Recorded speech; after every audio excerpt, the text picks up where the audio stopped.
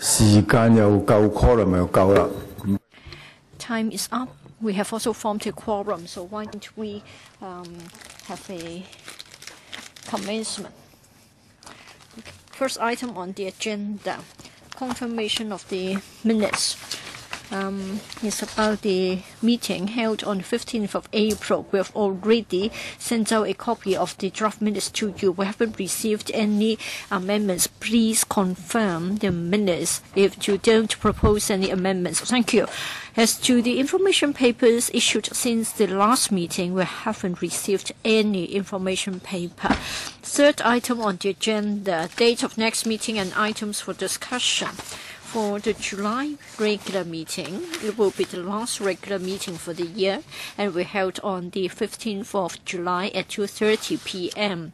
As to the proposed items, we have the trade relations between the mainland and Hong Kong, as well as the implementation of the mainland and Hong Kong closer economic partnership arrangement. And then fourth item, discussion item, research and development of Chinese medicines. I'd like to invite the administration's representatives to join us.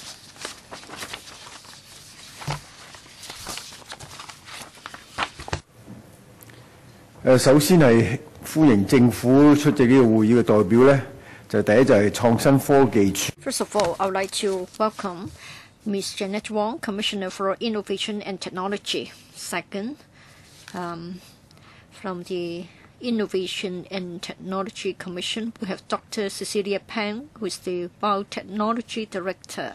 And I would also like to welcome Mr. Keeson Lee, Secretary General, Testing and Certification of the Hong Kong Council for Testing and Certification, as well as Mr. Terence Mann, Senior Pharmacist of the Department of Health. Ms. Wong, I think you would like to show us a short video, right? Mr. Chairman, I know that all along members are very concerned and interested in the research and development of Chinese medicine. We would like to report to you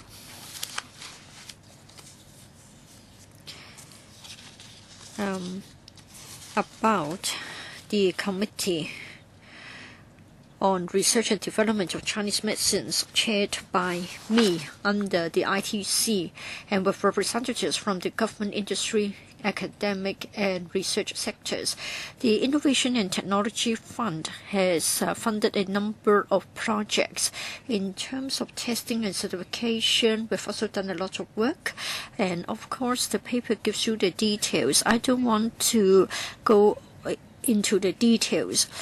In fact, the most important part of the paper is about the very last part of the paper, and that's in relation to the GMP support. The CE has said that in the long run, in order to enhance the standards of our Chinese proprietary medicine, we should be moving in the direction of GMP. But then there are many SMEs in Hong Kong in terms of technology, in terms of financial positions. Maybe they're not able to do so at this stage. And therefore, the committee spent a lot of time on forwarding help to them. So today we would like to report to you on 2 points. First of all, we have to find out what is meant by GMP, and then we can tell whether one is moving in that direction. So we have invited the HKIB of the CU Hong Kong to provide training to us. And at different stages, we have got different types of training. First of all, we have a 2-day seminar so as to enable SMEs to understand the basic concepts about GMP. If interested, they can move on to the second stage. It means that they can go to inspect facilities meeting the requirements of CM GMP. And thirdly, there will be tailor-made assistance. In other words, there will be such visits to the SMEs who are interested to see how they can meet the GMP requirements. The project is still ongoing. It is quite good. Over 100 enterprises have already sent their representatives to take part in the training program. And then in terms of contract manufacturing and technical support, in other words, there's more about the facilities. You understand that for GMP, the requirements are very strict and a lot of equipment will be needed. And so some SMEs may find it difficult to find the money to invest so heavily in such facilities. Again, together with the Hong Kong IB, there is the Hong Kong Institute of Biotechnology of CU Hong Kong. We have this arrangement. Currently, they have already got the manufacturing facilities, but then they have almost reached their design capacity. So we are thinking that perhaps if in the future many enterprises would like to get the assistance, they would not have any spare capacity to entertain their requests. So we have this proposal to expand the capacity. First of all, there will be a new facility so that there will be manufacturing and technical support. And we're talking about expansion, but of course there will be new facilities as well. In terms of training, there will be a new platform so that the students, the undergraduates, as well as the peers in the industry can make use of it. It is costing $33 million. We're very glad to see that the Hong Kong Jockey Club Charities Trust is coming to our assistance. They have always been very interested in CM, and when this idea was mentioned, the response was good, and later on there was a formal request to the Hong Kong JCCT as well as the ITF. For the Hong Kong JCCT, $10.8 million will be made available for partitioning and painting work. Such elements cannot be subsidized by us. And then for the rest, the ITF will pick up the bill.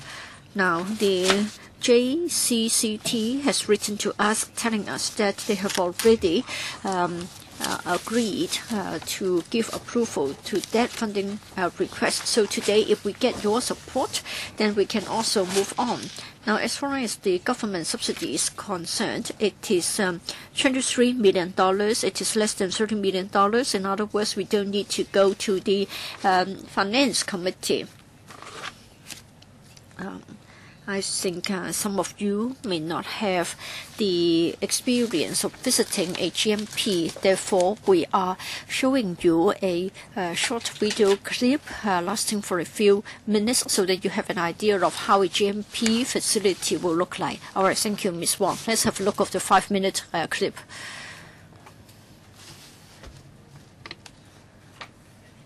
In recent years, most countries are requesting the pharmaceutical manufacturers to meet the GMP. There are international GMP standards, say, for example, the WHO GMP as well as the PICS GMP. They have been adopted by many countries, and there is mutual recognition of the GMP reports. To effectively implement the GMPs, there are 5 crucial factors.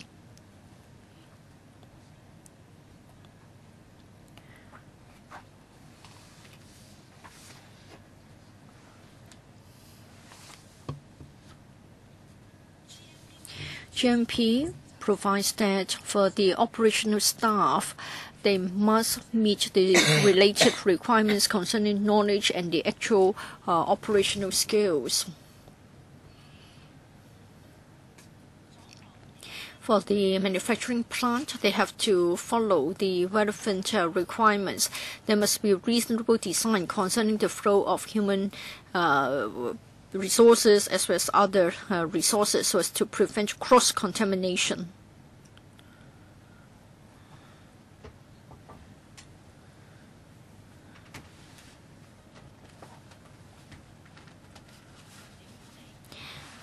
materials management, from raw materials, interim products, as well as finished products, prevention of contamination, confusion, as well as human errors. There must be assurance to make sure that quality is of good standards and substandard materials being used to manufacture products for sale. And then the pharmaceutical manufacturers must follow the Chinese Medicine Ordinance. Undesirable medical advertisements, as well as the code concerning the manufacturing quality.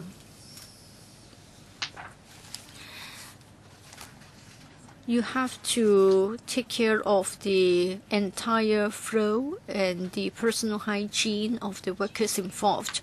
For GMP enterprises, from the choice of raw materials, the manufacturing process, etc., all are subject to very vigorous requirements. First of all, there must be recognized suppliers, and there are specifications for the materials. At the time of purchase, the suppliers must provide the product analysis. GMP also says that there should be an independent barcoding system so that the semi-products and the finished products can be identified, traced, and tracked.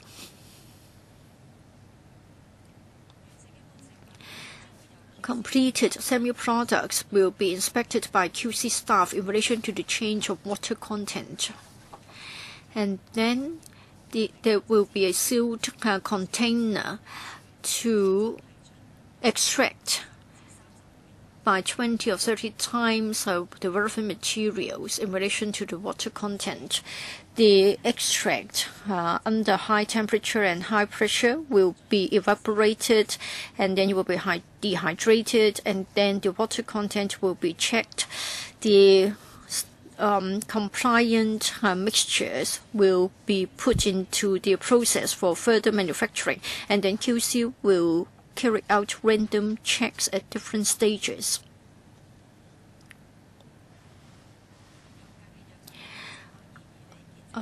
Those drugs that are meeting the requirements can be removed from the clean manufacturing zone, and then the semi-products, the instruction sheets, etc., will be put into the containers with expiry dates, etc. QC will then carry out random checks. When they are found to be compliant, then they can be taken out of the factory.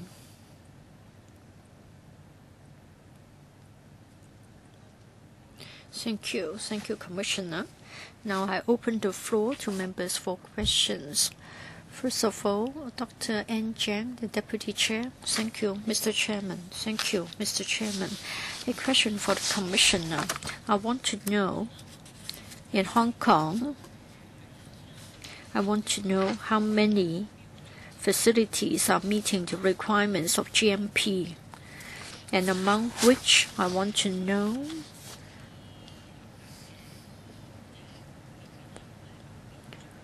how many types of CMs are being manufactured. Generally speaking, in Hong Kong, we've only got 11 GMP recognized GMP facilities, and then the types of drugs 290. Dr. Tam, yes, may I add? As a reply to Dr. Chang, right now, there are 290 proprietary Chinese medicine manufacturers, and 11 have got GMP certificates issued by the Department of Health. But if medical products are manufactured overseas or in the mainland and are imported into Hong Kong, upon registration in Hong Kong, we also require them to have been manufactured by GMP certificated factories. In other words, if they were manufactured in the mainland, they have to be manufactured by a GMP compliant factory on the mainland before they can register in Hong Kong. Okay. We have this center operated by the administration. How many factories are using the facilities of your center? There are only 11. manufacturers who are GMP compliant, but there are 290 in Hong Kong. In other words, those who are not GMP compliant can make use of your center to manufacture CM. So how many factories are using your center? According to information from Hong Kong IB, over all these years, it has provided information services or agent manufacturing. There are 50 odd in that list. In other words, there are 50 which are doing manufacturing here. Well, Hong Kong IB provides 5 different services. It could be an agent for manufacturing, or it can formulate manufacturing processes for other people. It can also provide consultation service like design of the factory building and other technical advice. It can also do QC analyses for other people. At the same time, if R&D units need to do clinical tests, and if they need to do small-scale manufacturing, so they can get samples for testing, that can be done as well. I'd just like to know about production. How many factories have used this center to manufacture capsule proprietary medicine? And how many types of medicine have been manufactured? Maybe one factory will entrust 3 products with you. Perhaps I answer you this way. The production lines of Hong Kong IB can only manufacture powdered medicine as well as capsules. Later on, they can have 2 more production lines to include tablets and soft solids. How many factories are using the center? Let me look for the figure.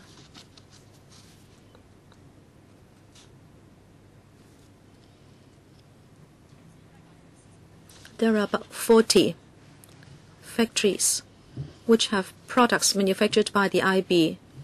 And how many kinds of medicines are we talking about? I don't have that figure. Can you give it to me after the meeting? Certainly. I'll stay in the queue. Next, Mr. Felix Chung. Thank you, Chairman. In para 8 of the paper, it talks about testing and certification of CM. I understand that the administration would like to promote recognition for our testing and certification of CM service. I'd like to know what results have you achieved over the years. CM covers a very broad area. In terms of testing and certification, do you focus on any area? And are these certificates recognized overseas and on the mainland? I will kick off and then I'll defer to Mr. Lee for a supplement. Mr. Lee is the Secretary General of the Hong Kong Council for Testing and Certification. We are doing a few things now, and that is inter-laboratory professional comparison. If you want to do it, you need to know where you stand. You cannot just work on your own. We have done once inter-laboratory comparison, and we did a comparison of chemical testing. So the Council knows how it compares with others. In the first round, 12 testing labs took part. Since the reaction was quite good, we did a second round. 15 labs took part. As for the types of medicines, that could be added by Mr. Lee in a moment. If they work for the sector, they must get the recognition of Hong Kong AS first. I'm very glad to report that the service was launched for CM only in March 2011. By March 2014, 12 have been accredited for testing heavy metals, pesticide residues, and microbial contents of CM. The last area that will be tested will be product testing. The Productivity Council will be developing that program. I can ask Mr. Lee to supplement, please. Mr. Lee, please. Thank you, Chairman. The Commissioner mentioned that we did some inter-lab comparison. In the first round, we covered 10 Chinese medicines. In the second round, which is going on, we will do the testing on 12 CMM. After the testing is over, we also plan to do with this within this year. The CMM recognition scheme by the Hong Kong PC, so management will be done better and people will have more confidence in CM. As to recognition by overseas or mainland authorities, through the signing of different agreements, 85 accreditation agencies from 65 economic entities recognize the certificates issued by Hong Kong. You say you have tested 10 CM and you are covering 12 in this round. Can you give us some examples? There is some repetition. In the first round, we did it with ginseng, dangui, and other medicines. In the second round, the 12 CMM would include huangqi, chuangong, maodan-pi, etc. These are the for inter-lab comparison. I'd like to know about ginseng and bear gallbladder. If you have tested them, what are their functions? Yesterday, the Customs and Excise Department found that there were scales from pangolin. I'd like to know whether you also test for the functions of such. Well, actually, it is not gallbladder of bears, but another type of Chinese medicine. Right now, we do not test for efficacy. We only test safety, authenticity, and the nature or composition, whether it contains water or dust. We do not include efficacy in the test. I will stand in the queue. Next, Mr. Wang Ting-kwang. Thank you.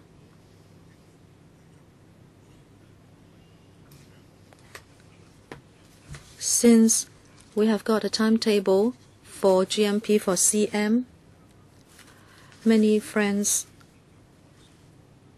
said to me that they were worried about increased cost. You looked at the 5 criteria for GMP. It is not easy for them to shoulder the cost. And a few friends actually closed down their shop because it was too costly. My question for the Bureau is whether you would provide an incentive and allow this to be done on a voluntary basis. It will be better for you to mandate it after the present timetable is exhausted. Plus, I told them that actually there is a way out. For example, the Hong Kong IB can be an agent to do manufacturing on your behalf. But they say that is the only one in Hong Kong. Will the administration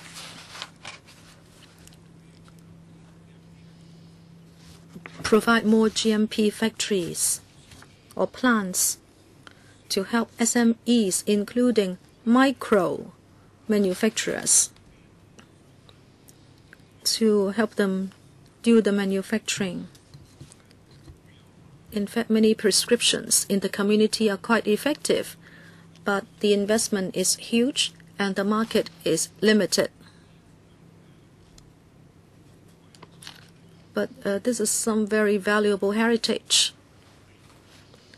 Can you provide another way out instead of having people operate their own factories, because those 5 GMP criteria are quite difficult to comply with?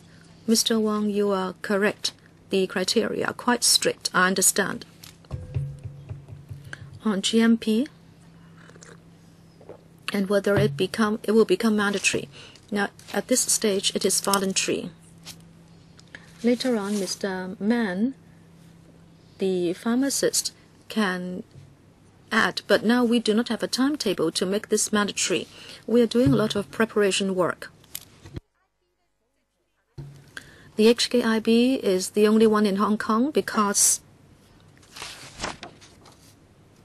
it is supported by a university. Its board of directors is made up of high-ranking people in the CU Hong Kong. That is why it has the confidence of the sector. Now, if it is commercial and if you allow them to get secret prescriptions for the manufacture of CM, people may worry. Actually, a science professor of CU is the head of Hong Kong IB, and his integrity is very much recognized by the sector. In the paper, we have mentioned that all the large trade associations support HKIB. This time around, we are expanding its scope by a large scale. Now the manufacturing area is 2,880 square feet, but it will be included to 8,500 square feet. In other words, an increase of over 200%, and also 2 more types of medicines can be manufactured. This is only for the present stage, but as you know, the scope is expanded by quite a big margin. I believe this will be all right until the midterm, but we will be watching the demand and usage closely. If it is proved that demand outstrips supply, we will try to think of ways to deal with the situation. But since we are expanding Hong Kong IB by a wide margin, I don't think there will be a problem in the short term. Can I ask the senior pharmacist to add? Mr. Mann? Thank you, Chairman. As Ms. Wong said, GMP right now is not a mandatory requirement. In Hong Kong, proprietary CM manufacturers can get a license and they can already operate. So GMP is not a mandatory requirement. But in order that PCM can be made more safe and the quality can be maintained, the 2011 PA mentioned that there will be a timetable for the gradual promotion of PCM manufacturing.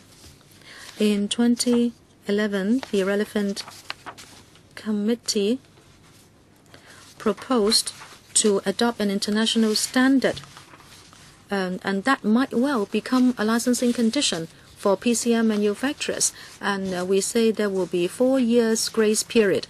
And right now we are conducting a consultation, and we have received different views from the sector. They say there will be a financial problem and they will have difficulty operating their own plant. They also need technical support. They also have training needs. So at present, we are still consulting the trade.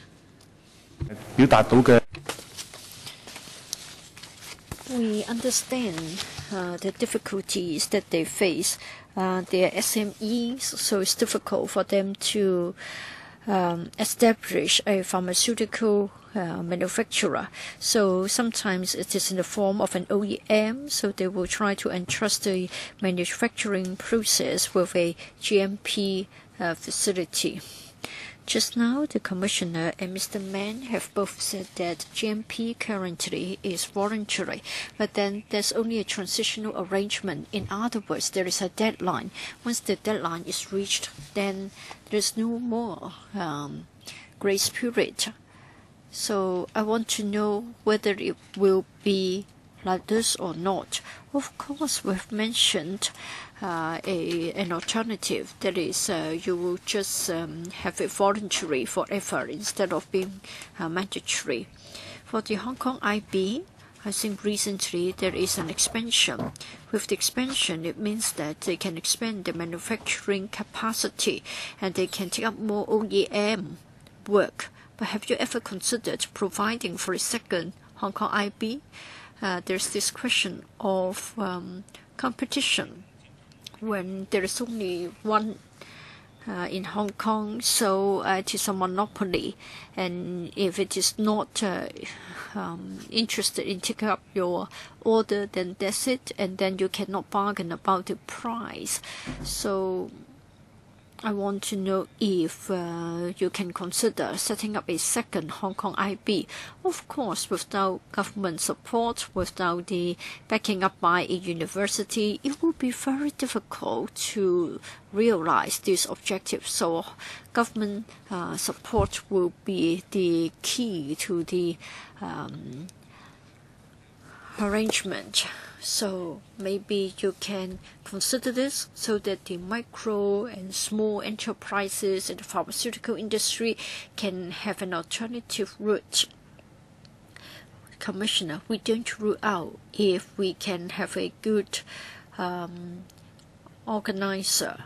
It must have the respect of the industry and it must have sufficient administrative capacity. So it isn't just a matter of someone being interested. So if there is a demand for it and if there is an organization which is capable of doing so, we're willing to consider the idea.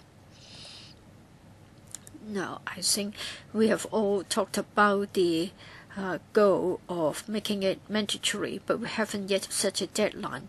About 100 enterprises have already taken part in the training. So it means that we know how many enterprises are still active. Maybe Dr. Pang can supplement to my answer. We have got 290 on the register, but a lot of them haven't turned up despite the various approaches adopted. So for those that are very active, that would be about the number. So there will be more analysis in the longer term to find out about the number of active enterprises. Dr. Pang, be brief. For the Hong Kong IB, there is the GMP training session. So they took this opportunity to carry out a reality check to find out how many manufacturers are active and how many of them would be interested in enhancing the standards and to become a GMP manufacturer. 87. There is about 1/3 of the 290 manufacturers put down their names to take part in the program, and then 70 were interested in having a look. And then further on, for those interested in getting an interview to answer the specific questions, to provide specific assistance, there were only 37 interested in joining. So from such figures, we can see that they matched with the number of consultees in the DFH consultation exercise. So we have got this number of active enterprises interested in enhancing the standards. So it's below 100 vis-a-vis 290 manufacturer license holders. I think some of them are not having full-fledged manufacturing. Some of them are having the manufacturing done on the mainland or overseas, and they have taken our manufacturer's license to carry out the packaging work in Hong Kong. And I think we have that number of interested manufacturers. So through this exercise, we can find out more about the status quo. Next, Mr. Sin Chung Kai. It seems that we have got just 5% of them.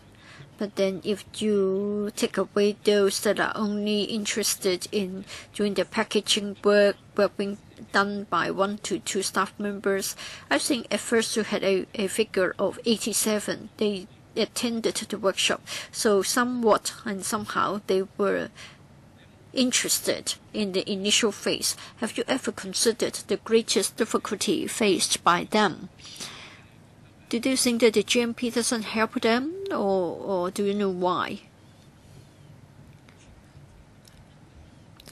As far as the information we have in hand has shown, those interested manufacturers are very active in the manufacturing, and they are interested in raising their standards. According to their feedback, it is said that for GMP manufacturing, there are a number of big issues. First of all, the technology. They are worried that the original art of technology would require further research before they can improve the process.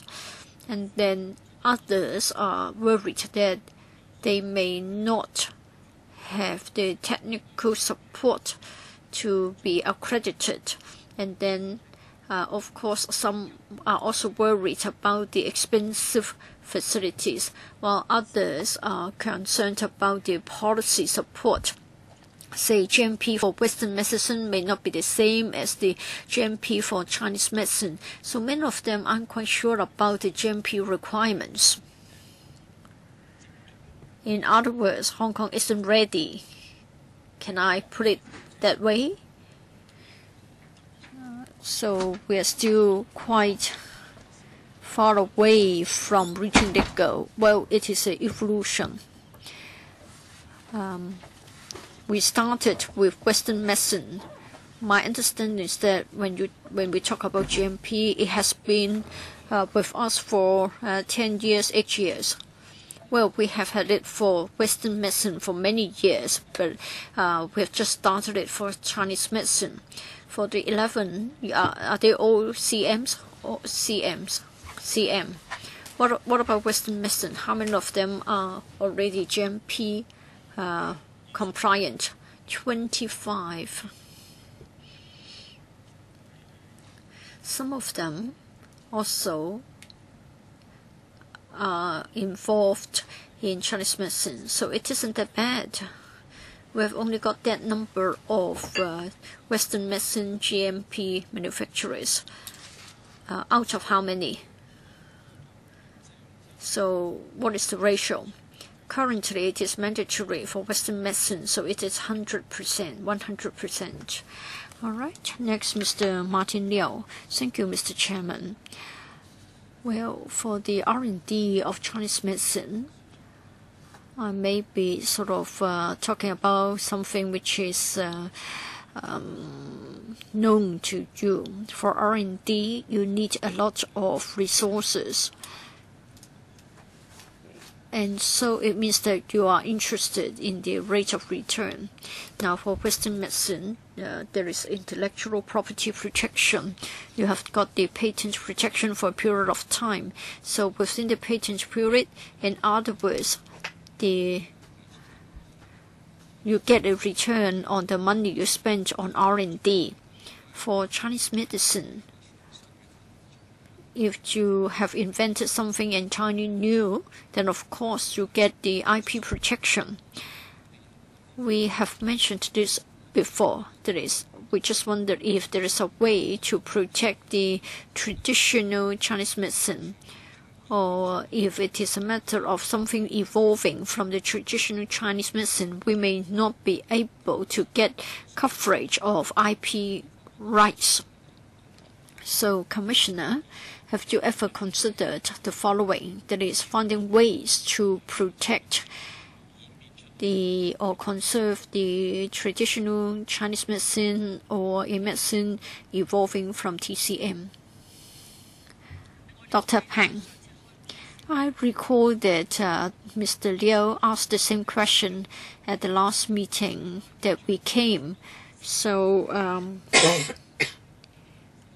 we did ask the IPD colleagues to advise us and attended our meetings as to how we could afford protection.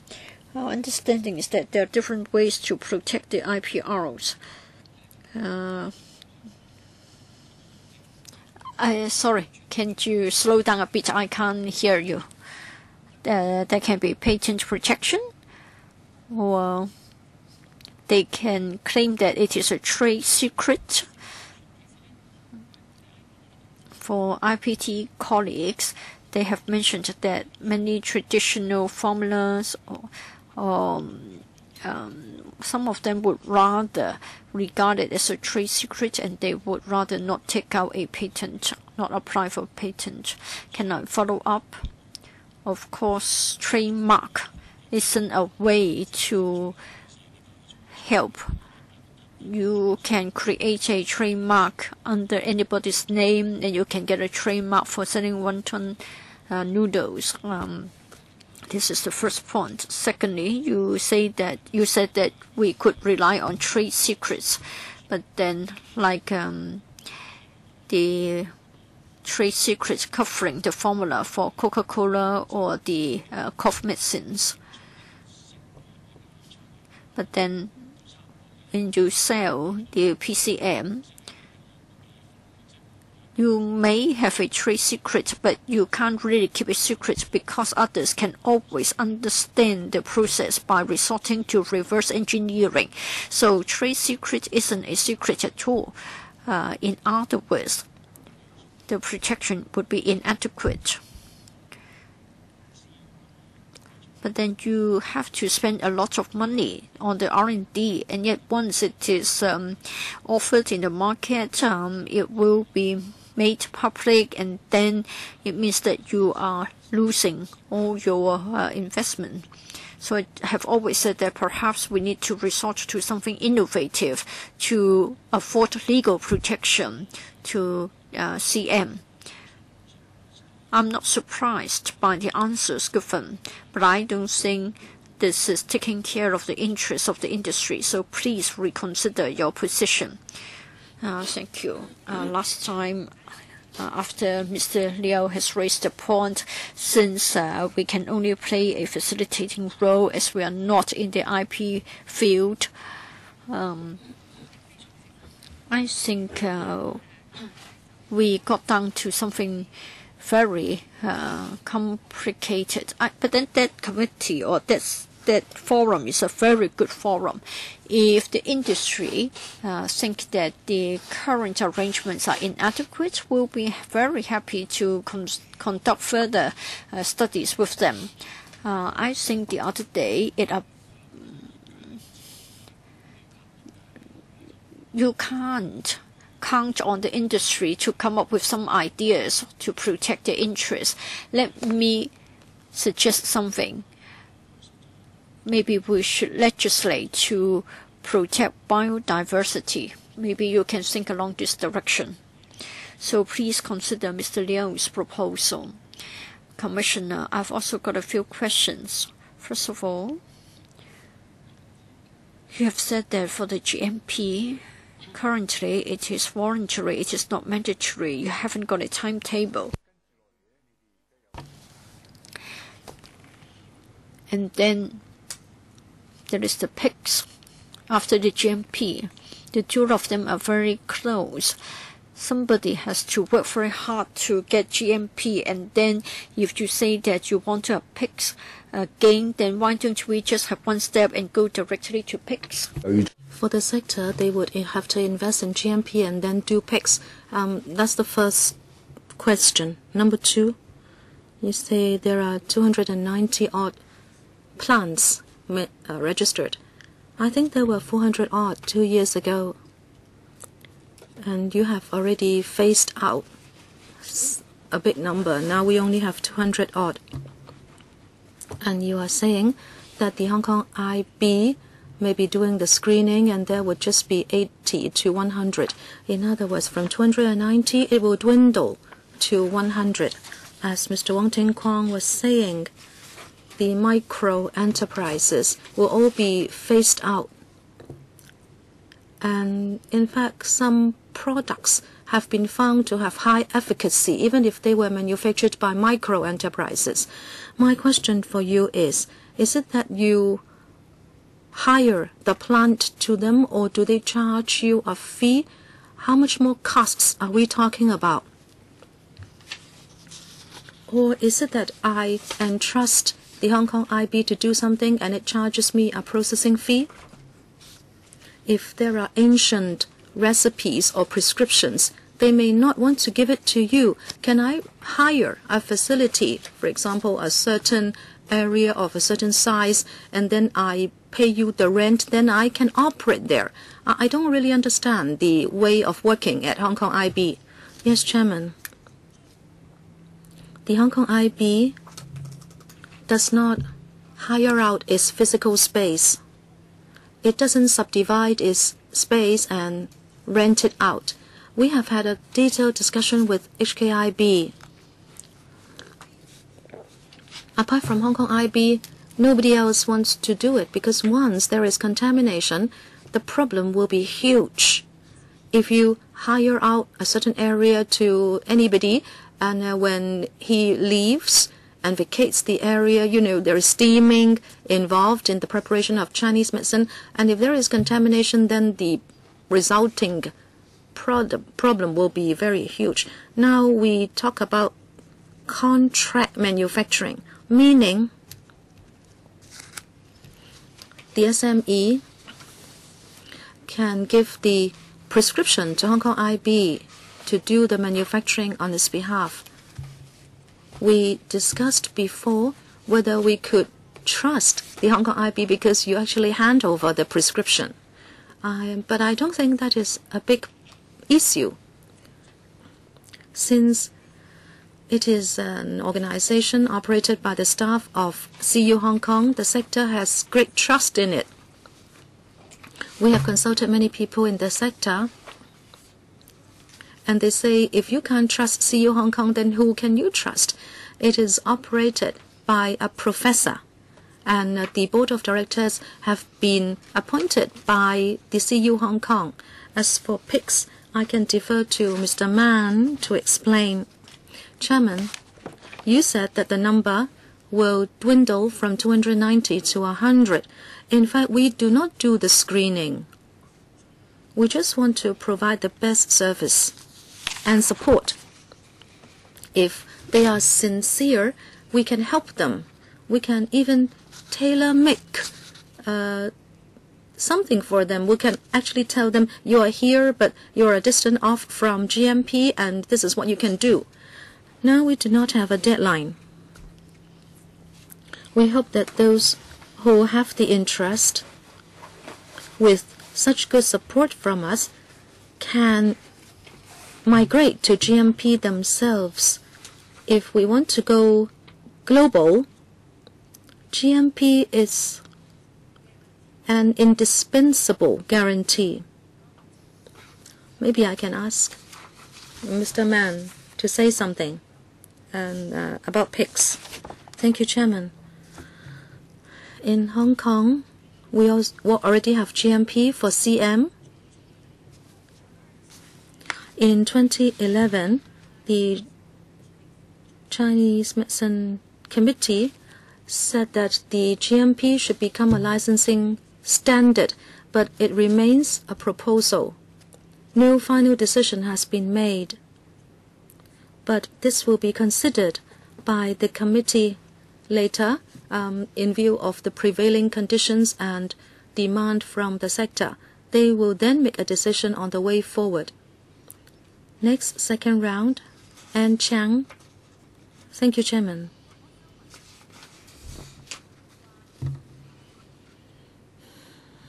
In Hong Kong, we have an important expo every year. Is it annual or biannual? It's called ICM-CM, an international expo cum conference on CM and CM development. I've received some recommendations from the business sector.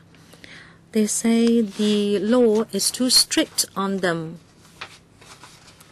And the scale of the Expo conference has become smaller. Well, but I don't know because I haven't taken part in that conference. They say in 2011 from South Korea, some representatives came,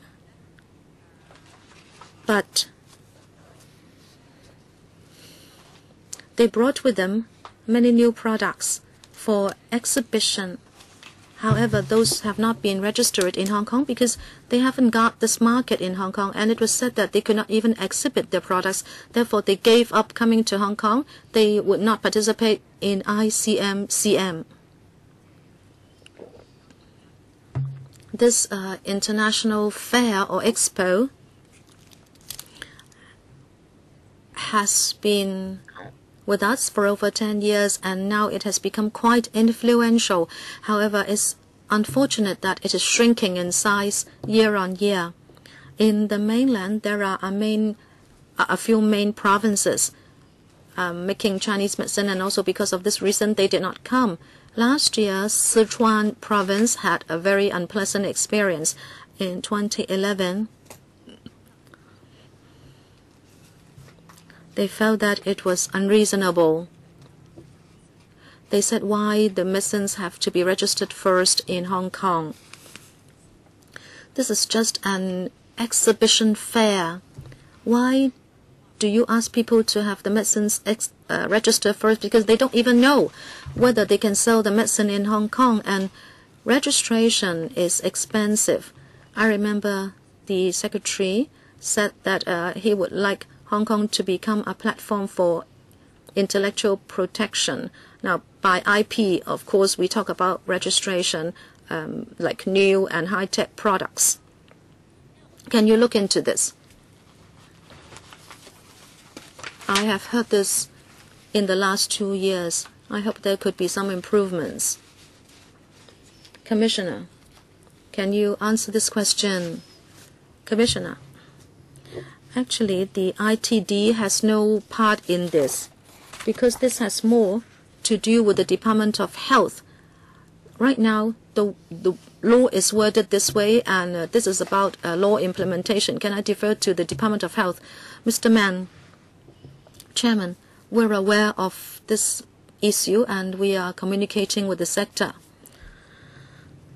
According to the law, if there is import or sale of PCM, Dr. Chang will know they have to be registered first. But there is a way to do it. If exhibitors would like to import medicines for exhibition only, we will allow it. But upon exhibition, the medicines cannot be sold in Hong Kong. If it is sale, no matter where you are talking about, it will not be allowed if it has not been registered locally. Some exhibitors actually wanted to give the sample medicine to manufacturers or businesses for sale. What if the medicines have been registered in their own country? Well, it's the same. Even if they have been registered in other countries, still, if you want to have sale or transactions done in Hong Kong, they have to be registered in Hong Kong first. The same goes for every other place. Hong Kong is no different from any other place. However, if the medicines are just for exhibition, there is a company in Hong Kong which can apply for the import and then export of the medicines. This is allowed. But they said they might want to send the medicines by post, so you have no part in that. Is that right? No. According to the Import and Export Ordinance, any PCM that is imported or exported from Hong Kong, they need an import license or export license. However, in fact, many people go to South Korea and people also buy online. And then the medicines are sent by post. This is already happening. I would suggest that, well, I understand. That is what the law says. That's why, since I did not attend the international fair, I don't know the situation on the ground. Maybe you know more than I do. I just like to say, if indeed this is happening, then I would ask you to consider how you can relax the requirements. So small volume of PCM brought by exhibitors, say for example, if it doesn't exceed a certain level, then you should allow them to be sold. Well, the exhibitors will still have to take up the responsibility. If what they sell is harmful to human beings, then as manufacturers, they have the responsibility. And we can, in fact, say clearly to customers that such medicines have not been registered in Hong Kong. If they sell 20 cartons, I can chop on every carton to say this medicine has not been registered in Hong Kong. If it is for human consumption and if there is any undesirable consequence, then the DOH will not be held responsible. I think this can be done because you would put a chop on it to delineate responsibility. Say we go on a trip and then we buy lots and lots of such things back to Hong Kong. That is outside your control as well. In order to promote this industry, what can we do? I don't want you just to say, this is what the law says, sorry, no. You are suffocating the trade. On the one hand, you have this committee to research and develop Chinese medicine, and then you also have the expo, but then you are strangling it. I think, therefore, you should try to relax the law, and perhaps you can draw up bylaws or regulations as you like, so as to relax the requirements. I think this is so sad because the expo is shrinking in size. I would ask the Commissioner to take this up with the Department of Health so as to make the business more buoyant. Commissioner, I can add to that. The same can be said about nutrition labeling. I'm very experienced in that. When Dr. Yok Chow was here, there were also these expos to showcase new food items, and these food items have to be imported into Hong Kong. If you don't allow that, then there will be no chance for new food products to be introduced into Hong Kong. After talking to Dr. Yok Chow, he accepted the small volume exemption. In other words, if the volume does not exceed a certain level, you can import it into Hong Kong. I think that can be also done for these PCM expos. If Hong Kong consumers have no way to try the medicines concerned, there will be no opportunity for Hong Kong people to use that medicine.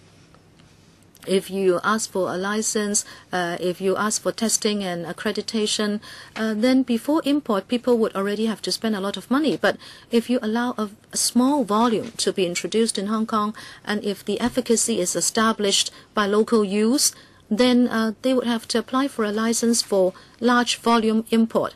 Okay, I will relate this to the Department of Health. Until now, we still have the small volume exemption for food items.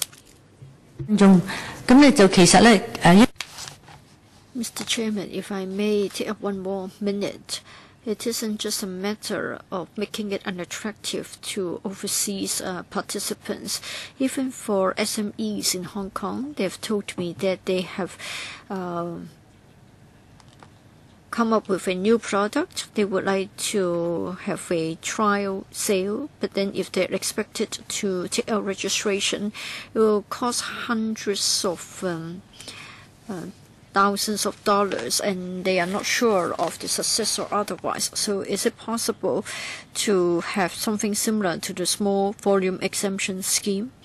So it isn't just a matter about the attractiveness to the overseas participants, but also local SMEs. Commissioner, please consider the idea. Next, Mr. Chung. If I may follow up on the question about testing.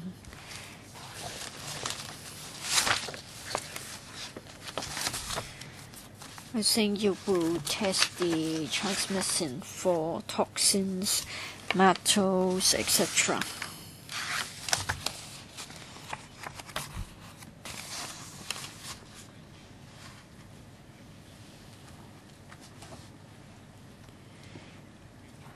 I want to know whether you will test a CM for a dozen or so ingredients before you will say that the transmission involved is up to standard. And then I've just read this booklet on Chinese medicine. Then we are told about the traditional method of authenticating the Chinese medicine. Usually you would feel it, you will look at the colors, etc. So I wonder if you would also make reference to the traditional methods of authenticating the Chinese medicine. Mr. Lee. Well, as far as the PCM is concerned, we want to be sure about the safety, and we want to look at the quality of the Chinese medicine. So, as to whether we want to test each and every PCM before we will accept it, well, we're interested in the pesticide residues, etc. But it doesn't mean that it should be applied across the board. Mr. Chung referred to the texture as well as the color. Well, there are a number of ways to go about it. We look at the colors, the DNA, etc. There are a number of innovative ways to authenticate the Chinese medicine. As to which method is to be adopted, it depends on the kind of medicine involved as well as the cost. Take ginseng as an example. You will try to test and then use. And you say that this lot of ginseng is safe, but does it mean that you have to test each and every consignment before you allow the ginseng to be used in the manufacturing process? Mr. Lee, for raw materials like ginseng, there isn't a statutory requirement to say that it should be backed by a certificate of testing. In the future, we will set up a scheme which is voluntary. It means that a number of tests have to be taken. And we hope that the importers will be interested in using it. Well, for the testing and certification of CM, I want to know when it will be launched. And I want to know how many medicines will be tested to be followed by the manufacturers. Mr. Lee, for the testing and certification scheme, it can be launched within this year. This is mainly to enable traders and retailers of Chinese medicines to have the products tested and get certified. So it isn't for manufacturers to use, but then for raw materials to be obtained and by the manufacturers. If the raw materials are backed up by the certificates, then I'm sure they will have more confidence. Mr. Sin, I think we need to be mindful about the time. Probably this isn't the right forum to ask this question, but I still try. Now, it is validity of each to regulate Chinese medicine, though you are more interested in the R&D of Chinese medicine. You don't want to have something done and yet the DFH says that it is not safe. It will be too embarrassing. Now, for Chinese medicine, of course, they have got a very comprehensive framework for the regulation. But in Chinese medicine, I think it is something totally different. You may very well say that it is more relaxed. Sometimes we have found that the mercury content is in exceedance. And what about the efficacy? It seems that there is no control over the PCM. as far as the efficacy claims are concerned. But of course, should there be exceedance in relation to certain ingredients, it is subject to control. Thank you, Mr. Sin, for your question. I think it's a matter of the registration of PCM. The applicant must provide information to establish the safety, efficacy, and quality. Now, for a drug to be registered, relevant information should be given to us. If it is claimed that it is having efficacy for a particular problem, then it has to be proved. For a new medicine, we have to be presented with the clinical data. So for PCM, this is how we register the PCM. Is there a committee to vet the information? Yes, we do vet the information. Well, we have got traditional prescriptions, and then we have got standards. In fact, they follow the Chinese medical standards, so they have to follow the standards if they make such a claim, and then we will give recognition to the registration. Commissioner, I think you have heard our view. I think Mr. Wong Ting Kwong and I have mentioned about the hardship on the micro and small enterprises. Please do not drive them away from the market. Other than that, we are in support of the R&D of Chinese medicine. Next, I would like to skip item 5 and go directly to item 6 first, since we have got a number of members here. And that's in relation to the duty visit to Israel. We have got 4 members present who have already put down their names to go to Israel. We would like to go between the 3rd and the 8th of August. Altogether, 9 members have put down their names to join the tour, and we have also got 1 member who is not a panel member. Sorry, in fact, we have got 10 names, and 1 being a member who is a non-panel member. Ms. Emily Lau has asked whether we want to invite the administration to be represented on the duty visit tour as well. And it is said that we should get somebody who has experience in dealing with Israel. I'll just take a few minutes, Commissioner.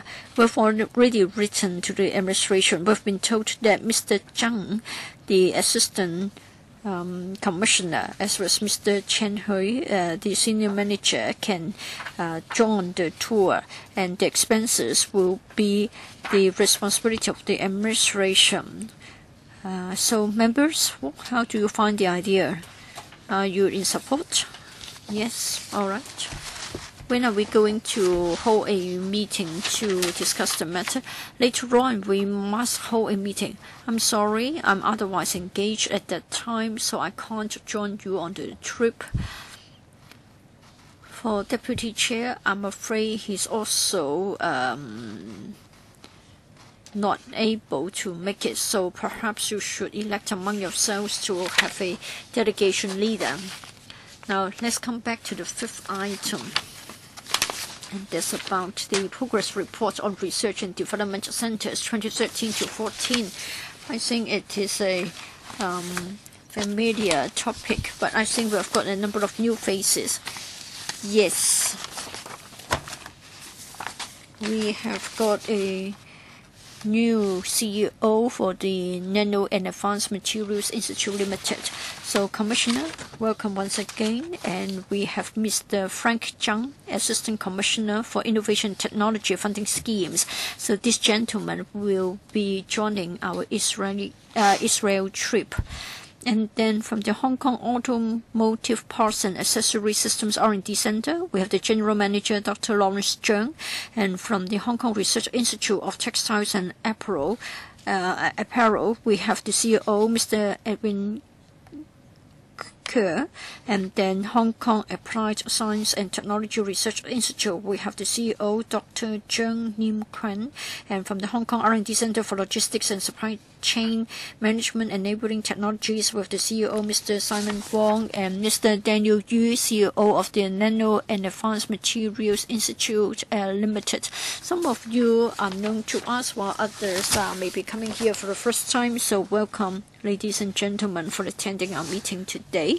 On behalf of the panel, I would like to welcome you all to today's meeting. Commissioner, once again, I'll give you the floor. I think you would like to give us a presentation. Right.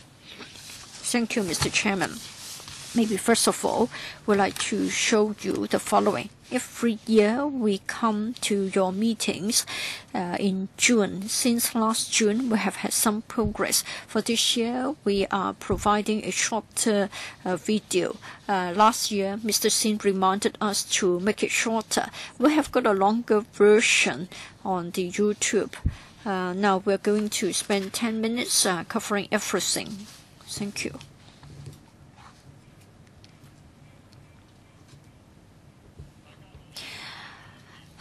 Hello. In the past year, S3 have had a lot of progress in the partnership with the industries. We are continuing to support the SMEs so that they can enhance their competitiveness by relying on technology. We have also had partnership agreements with a number of large enterprises.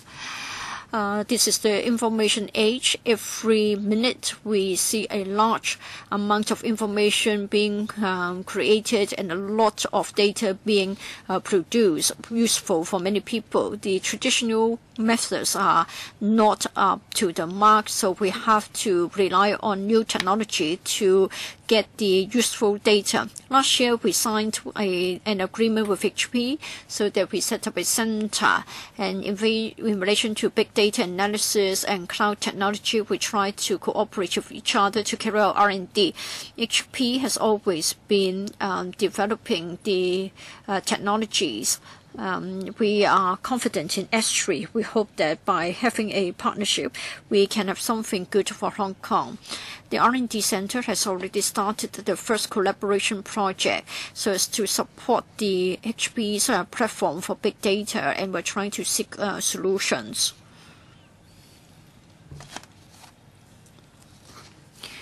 We have also signed an agreement with TCL in relation to sustainable wireless technology and application of products. So we have become long-term strategic partners. We are glad to have this long-term cooperation partnership with the TCL. We hope that we can have better sort of integration, and then the customers can have a better intelligent home environment. In order to allow the elderly people to have a comfortable and safe living environment, together with the Polytechnic U in Yau Ma Tei, we set up a mock home so that we can demonstrate over 20 innovative healthcare and medical technologies. We believe that with the devices, the elderly can have a safe home environment. We'll continue to support the ITC so that we make use of information technology so that we can contribute to providing a safe home to the elderly people. For the Hong Kong Research Institute of Textiles and Apparel, we have got over 41 mature projects. I would like to go over a number of them for you. The Hong Kong Vide, together with Hong Kong Sports Institute, have tried to develop high efficiency and comfortable textiles for athletes. They are durable and they can be ultraviolet resistant. And then we make use of 3D data in order to get the data of athletes, and then we make use of these models which can sweat so as to test out the athletic wear. We think it is very good because It is like a second skin, and even if I have been sweating, it helps to release the sweat, and also it is a violet light protective.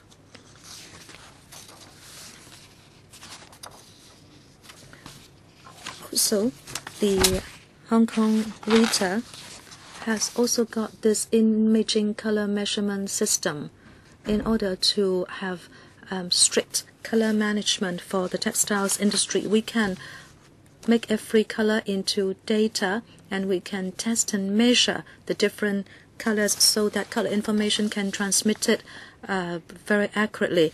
Well, this is very important. With the ICM system, we can digitize colors so we can be very accurate and objective in color assessment, and there will be cutting of loss resulting from human errors. I'm very happy to see this solution. The NAMI is actively working with the industries, and we will do research into advanced materials. I will now introduce to you two important projects of NAMI. Advanced insulation thermal coating. We use reflective light in order to reduce the heat, and it can then cover most radiation heat, and it can reduce temperature by 16 degrees. We cooperate with the third phase of Hong Kong Science Park, and then we have tried out the outdoor facility at St. Paul's Hospital. We can see that the heat can be reduced by 25%, and therefore electricity usage has been reduced by 25% as well. Many Hong Kong and mainland companies have already done the testing. Plasma lighting is a forward-looking advanced lighting technology. It can provide high illumination, low cost, and well-spread illumination. It is the closest to natural illumination. It can be used in large areas which requires high illumination. NAMI helps to resolve technical problems, including advanced heat dissipation coating, so that in the end we can control the spread and distribution of rays. We provide heat conducting or electricity conducting, and also anti-corrosion services. Hi, I'm Wang Guangyang, and now I would introduce to you some projects of LCSM in the past year.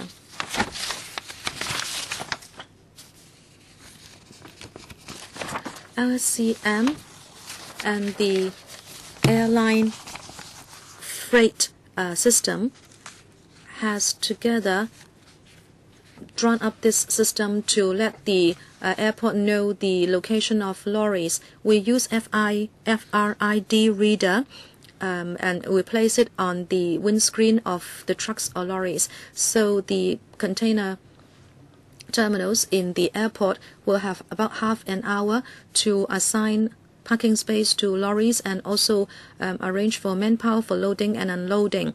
We expect the lorries to stay only in a heckle for 1 hour instead of 2 hours. This system will allow heckle to understand when the lorries will come, and we can improve logistics by being able to assign parking spaces half an hour before. Since Wi-Fi does not cover everywhere and container trucks sometimes cannot receive messages, LCSM have cooperated with local universities so that we can have Wi-Fi terminals installed on high-speed moving articles. Now that we have the Wi-Fi mesh wireless network, we can make use of wireless terminals so they can receive the messages anywhere they are working. In order to reduce accidents at construction sites, LCSM has cooperated with the Polytechnic University in order to explore PCMS. This will help management of construction sites, and this has been tested in many government sites with PCMS workers and vehicle operators will be issued immediate warnings for them to stop immediately so we can save people. The APAS started many projects relating to new energy cars. I will now introduce 3 of these to you. This bus has 4 special characteristics. It is light, it is sustainable, it is smart, and it is designed with the local language. It is using aluminum alloy, which is just next in quality to that used by airplanes. It is energy efficient, and it can continue on a long journey. It will be tested in 2015, and it can be in the market in the 3rd quarter of 2015. This will comply with the government's policies to use electric vehicles to improve air quality in Hong Kong. In the past year, the electric car recharging station has been advanced from 20 kilowatt to 50 kilowatt, and the charging time has been reduced from 45 minutes to 20 minutes. We have also started the combo standard high-speed station for charging. Apart from supporting more electric vehicles from Europe and US manufacturers, we can also provide point-to-point charging facilities, so we do not have to build so many stations. Pure electric cars can have their batteries worn out easily. This is because when they accelerate or brake, the batteries are under high pressure. APAS make use of lithium battery in order to start making a hybrid electricity storage system. This may not be able to take over the traditional batteries, but then it can make use of a large scale charging so that the lithium batteries can live longer. Thank you very, very much, Commissioner. Yes, Chairman, let me also say in brief that in the past year, the 5 centers have performed quite well, particularly with regard to commercialization. They have done quite a bit. Members will understand that one of the important indicators is that in the second 5-year period, we have agreed that the industry contribution should reach 20% for all centers. And as of now, they have all achieved that target. This year, 2 centers seem to have industry contribution reduced. Now, I'd like to explain the situation. First of all, Astri. This has reduced for Astri because technically we have done some realignment. Astri was set up in the year 2000, but other centers were set up in 2006, so they have different accounting methods. In the end, after a long time of negotiation, we have tallied the system for all centers, but after reconfiguration, we cannot do direct comparison with last year. The same goes for NAMI for different factors. First of all, it has got really huge programs which near the end experienced different market conditions, especially with regard to PV. Competition is fierce in the market, so the market is not performing well.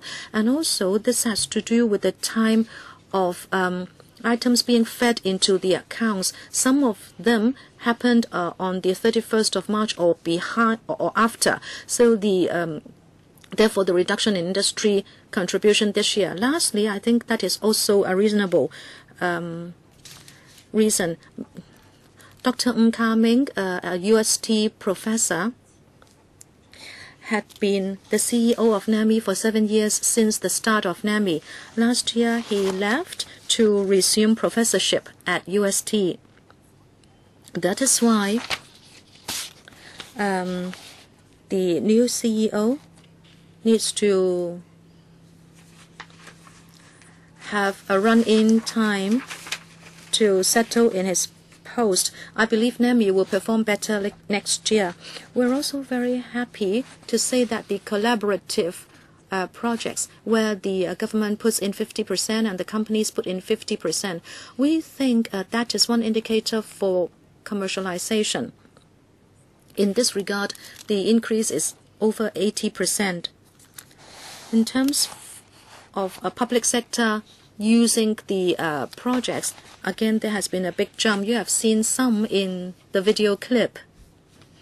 Indeed, this report is a routine report annually, but next year, come 2015, that report is going to be an important one, because until now, the Finance Committee has provided funding, but that will expire by the 31st of March 2017.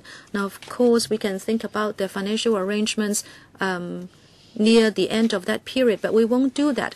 By June next year, we are going to come back with a very detailed review report on the second 4.5 year period. So next year, that report is going to be important, but this year we have this report and we have the CEOs of all 5 centers here. We are happy to take questions.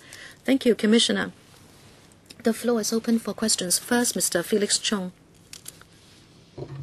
I have seen this clip, and it seems all R&D centers have achieved results, and I expect commercialization to continue gradually. Can I cite an example? And I'm talking about the Hong Kong Rita. Just now, I think there were 2 encouraging examples. The high-performance athletic outfit. How can we promote it to sports products companies so they find this palatable? As you know, there are a few large such shops. Many sponsors for the World Cup are providing such high-performance athletic outfit. Can we do that in Hong Kong? And also color management. This is so important for manufacturers. Is the technology so mature that manufacturers can actually use it? Mr. Kwok, thank you for the question.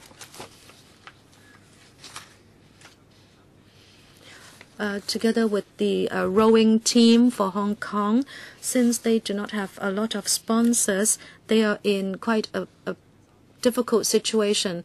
In recent years, the athletes were wearing old outfits. We had the motive of helping the rowing team, but after that, we started to talk to the brands to tell them our R&D results. And then the brands had a confidence in us.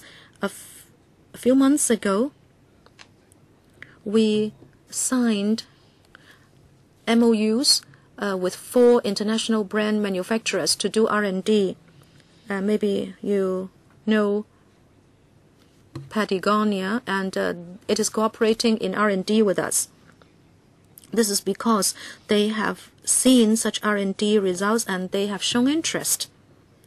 We think in the next few years, when we have more such examples, we'll be able to attract more companies and brands to cooperate with us, so we can have a breakthrough into the international market.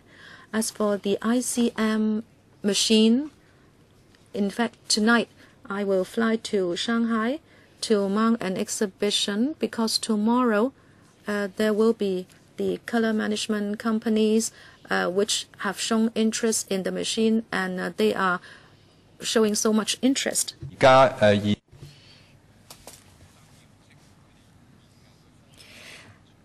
This is totally different from their existing technology and the existing business model.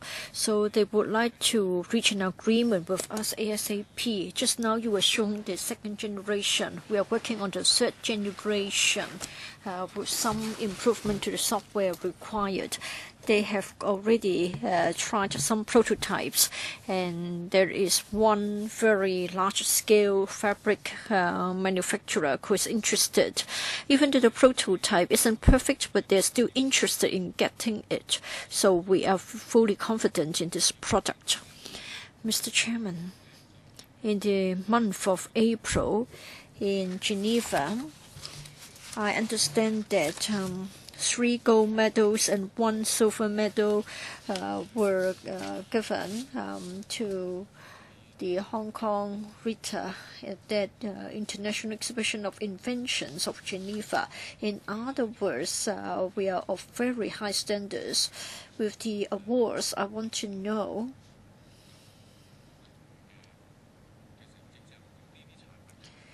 how you're going to deal with the products which have been given such acclamation. Well, like the ICM, it was the winning entry at last year's exhibition in Geneva.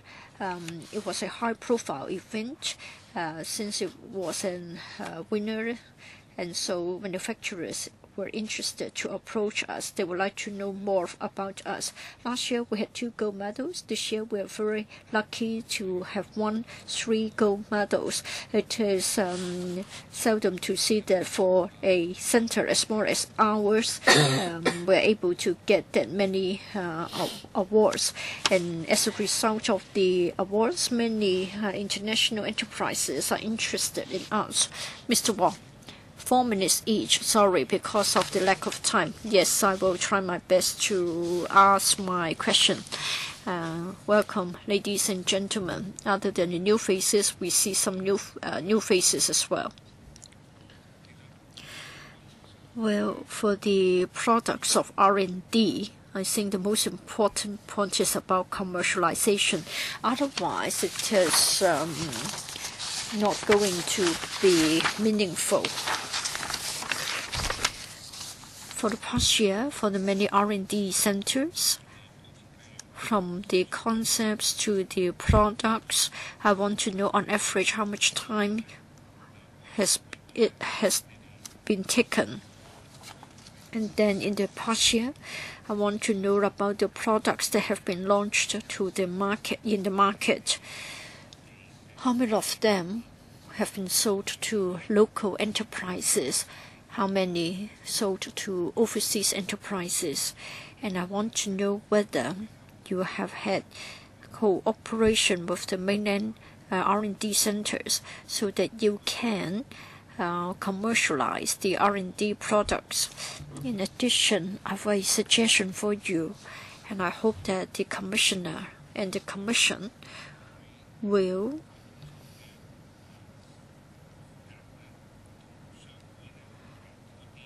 link up the CEOs of the R&D centers and the various chambers of commerce so that the chambers of commerce know them better, and then we can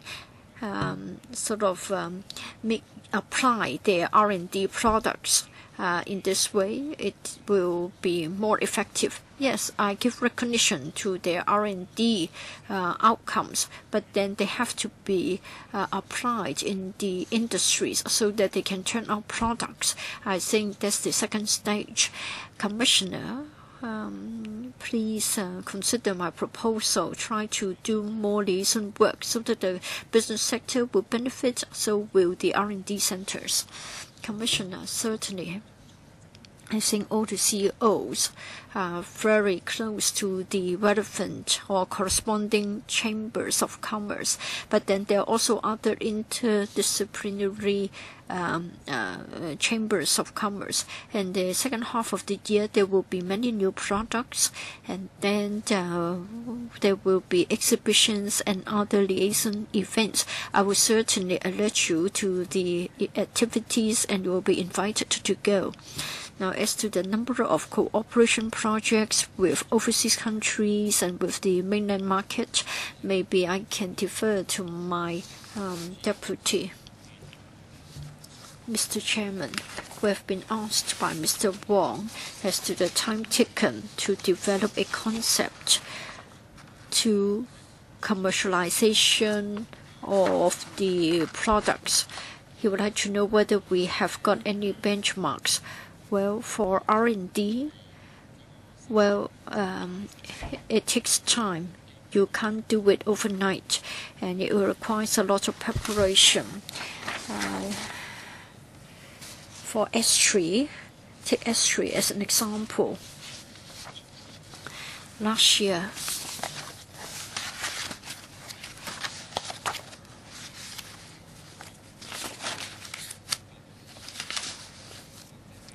for the licensing of their products and for their revenue they obtained, they achieved $8 million, and also $10 million came from the industries. That is, the industries asked S3 for direct contract research. That is, they have recognized the ability of S3. They believe that S3 can help them, and so they have given funding to S3 directly in return for the service. So you can see that they do yield results. And then for the licensing of the products, it means that S3 has already obtained certain patents, and then the manufacturers found the patents useful, and so the patents have been acquired to apply the technology in their activities. So there's an indirect way to show their effectiveness, and I hope that you will support our work. We can't yield results in the short term, but let's hope that the 5 R&D centers as well as our universities will continue to realize their R&D efforts. As to whether we have had liaison with the overseas R&D centers, if I may cite an example for Rita. Last year, we have had an agreement with a famous Japanese university for the purpose of research and development. In other words, through such arrangements, we are able to ride on the advantage of overseas research capabilities. And then we can sort of make it more effective. And then in the video, you saw that S3 had just signed an agreement with HP, and they've put in a lot of resources in the Hong Kong entity so as to have the big data analysis. So you can see that even overseas R&D centers are also very interested in our capability, and they also give recognition to our achievements. Thank you. Next, Anne Zhang. Thank you, Mr. Chairman. You have already got agreements with HP and TCL. Who took the initiative, you or the other partner? For TCL approached us because they would like to have the IPR protection for their products to go over the world. They carried out a study, and then they found that our patents would be of help to us, so they approached us. For HP, it's a bilateral effort, and we have had discussion with them for quite a period of time. They have an R&D center in California. They've also got one in Singapore, and they have finally decided to set up one in Hong Kong as well. It is good to approach many large enterprises. When I was watching this video a moment ago, I thought, if only Janet can get the few large-scale pharmaceutical manufacturers from the mainland to Hong Kong, and then there will be a lot of hope for the pharmaceutical industry of Hong Kong. Do they want to come? Of course they do. They do want to come. They don't need a lot of space. They know that Hong Kong lacks space, so for the land-intensive parts, they can keep them on the mainland. If only they can come, and then they will provide a very good effort, good input to us, so that we can become a huge trading hub, and then we'll have sufficient money to support the R&D. Ms. Wong, I hope that next year, the same time, you will come back to us, and I'm sure you are very capable, and I think we are all from Shandong province. We had our origin in Shandong, and even the Shandong ladies are very capable.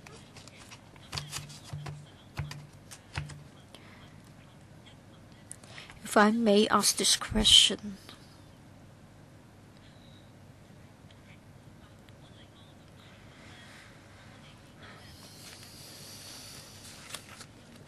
Recently, as a result of the development of the Northeast NT, we are all kept very busy in LegCo.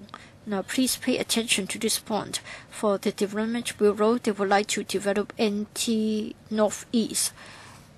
It is said that 170,000 people will move there to live, but then easily it would become something like somewhere like Tinshui in the middle of nowhere. But I hope that, Janet, you can try to help Paul Chen. I don't think he can find the solution, but please try to help him. Try to do the advance work for him. Now, we're going to have a huge population there. It's important to get jobs for them. So please try to help him in this regard. Let me also cover one other point.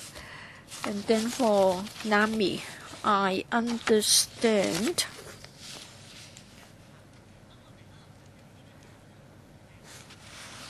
that in Hong Kong we have got many leakage problems in the buildings of Hong Kong.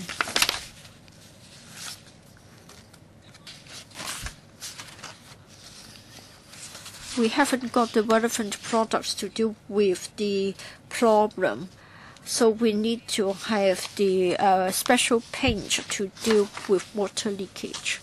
Well, Ms. Zhang, you talk about the new development areas. You don't need to worry. For the planning department, whenever we have got a new development area, and in fact this is what has happened in the case of the River Loop. We have been given earmarked land for this purpose.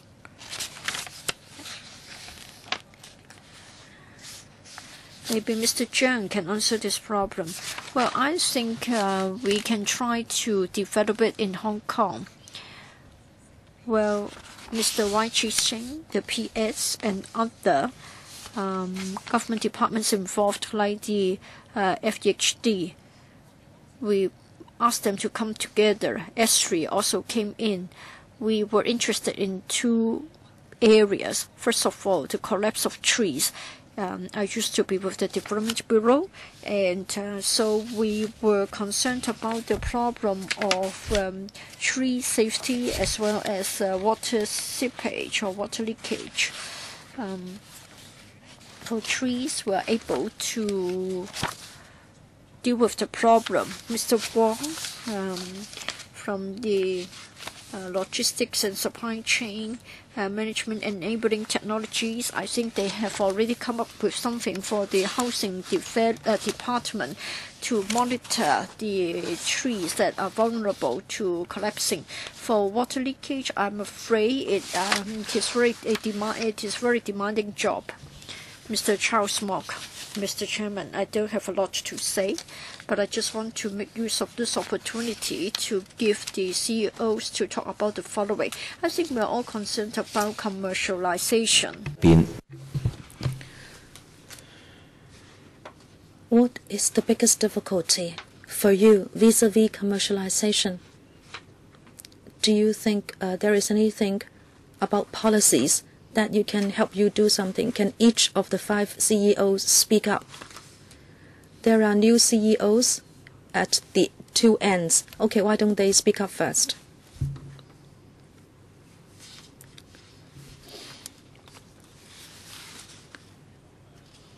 Dr. Zhang, thank you for the question.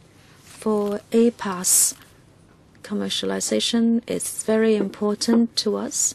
In the past year, we had some collaborative projects with 50-50 input.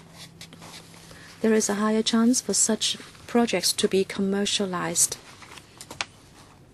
The sponsors themselves have to at least pay 50% of the project fee. Therefore, they would have considered the possible outcome before they would join, that the result should be commercialized. In the past year, we had 7 collaborative projects at APAS. We think the situation is quite satisfactory. In the process of commercialization, we don't think we should just work on collaborative projects, because there will not be a technology roadmap in such projects. So in the time to come, we would like to do more seed projects and platform projects to consolidate our technological know-how and also our liaison with the sectors. I think the biggest problem is to grasp the scope of projects which will be useful to the sector and which will be pursued by the sector. To us, it is quite fortunate that with regard to new energy cars, meaning electric cars, they are catching on throughout the world, including in Hong Kong and the mainland. So when the sector talked to us, they showed a lot of interest in such new projects. With intelligent systems, for example, the market may not be ready for them. The market and the technology have to synchronize. That is the most important part. Sometimes you have the technology but not the market. Sometimes you have the market but the technology is not ready. Well, because of time constraint, can just Mr. Yu speak up? I was at S3 as a director for 6 years, and I have been a NAMI director for 4 years, and now the Bureau Secretary has asked me to be this CEO. My first view is research institutes. Should we start with research or application? To me, if we want our technology to be applied, then the sector should start with application. We are asked whether we can help trade associations and Hong Kong companies. In these 6 months, we'll just focus on Hong Kong companies. With regard to advanced materials and NAMI or nanotechnology, the difficulty is how advanced materials can be researched and developed. We have got 16 collaborative projects already in just 6 months, and tomorrow we'll have a board meeting hoping to get endorsement of 20 projects, 16 of which are collaborative. Now, as to how much time will be used for commercialization, that will be about 12 to 18 months. We have 5 sectors concentrating on Hong Kong companies. We need to research into advanced materials, and we try to align that with our technology roadmap. We believe within the year we should be able to collaborate with about 20 to 30 Hong Kong companies for the rolling out of products. Next, Emily Lau. Thank you, Chairman. I welcome the CEOs, particularly Commissioner. You know, we indulge you. I think you are the civil servant we indulge in most. You talked about Mr. Frank Zhang, who will accompany us to Israel. I hope you will be inputting information during the trip. The CEOs are here. I don't know whether you are happy to tell us why we need a new bureau. You have been working, and I was happy viewing the video clip. I hope the Commissioner will tell us more what you can do. But without the new bureau, what is there that you cannot do? We support you a lot. Chairman, I think very few legislative panels are so harmonious that we throw our weight behind the administration unanimously. You come here, we support you in everything, but now you ask for another bureau. Does it mean that you will be able to scale new heights? Is it for the Commissioner? No, I think it's for the CEOs. They may not want to answer you. No, I'm not asking you to criticize the new bureau, but if you want to speak up, please do. Mr. Wong? Members, maybe I tell you my own views. We work in logistics. In fact, we cover many new different sectors.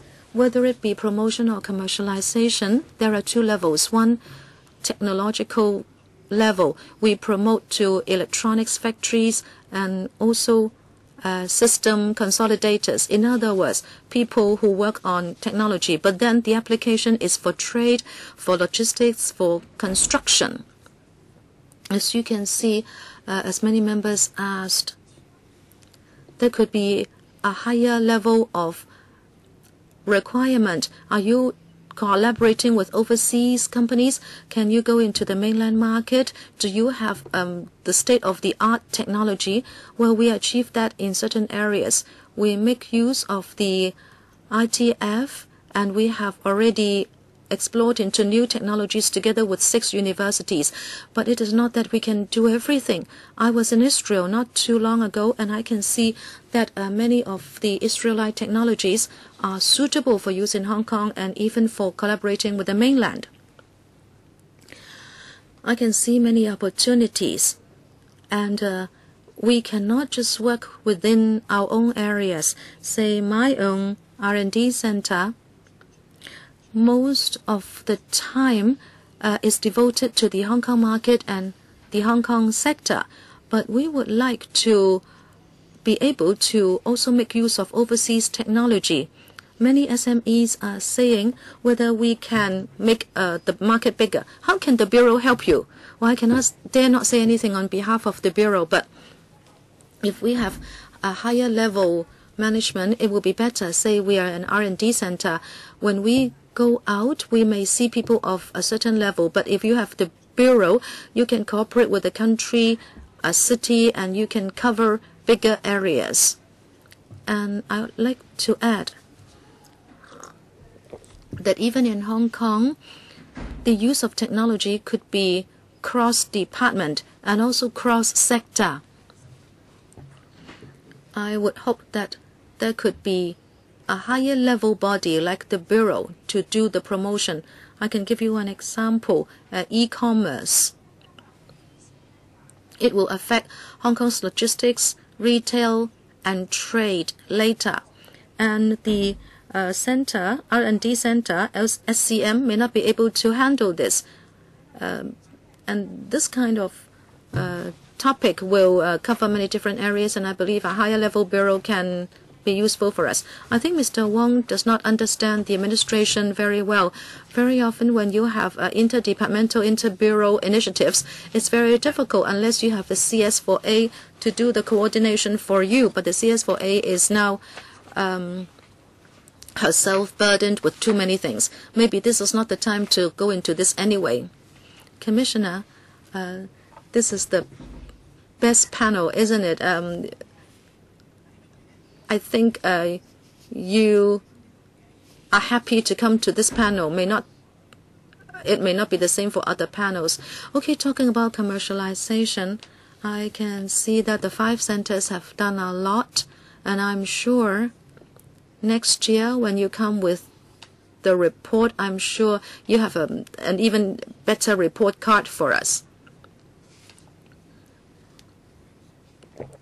I don't think we should do the evaluation every year with R&D centers. Like the Audit Commission, I don't think it should do the assessment every year. We should give you a longer working period, like 5 years, 10 years, etc. I'm sure everybody here wants you to do more. I myself am not going to Israel, but I would wish you a very successful trip. Mr. Frank Zhang, when you accompany my members, please bring back more R&D initiatives. Maybe in Hong Kong we are going to have a new picture next year. In fact, the IF or ITD just took a big group to Israel. So Mr. Zhang will be able to furnish members with a lot of background information before you leave. Okay, thank you very much. Commissioner, thank you, and thank you to the CEOs and the rest of the team. AOB, we have already covered the Israel trip. Anything under AOB? Nothing under AOB? Thank you very much for attending the meeting. Meeting adjourned.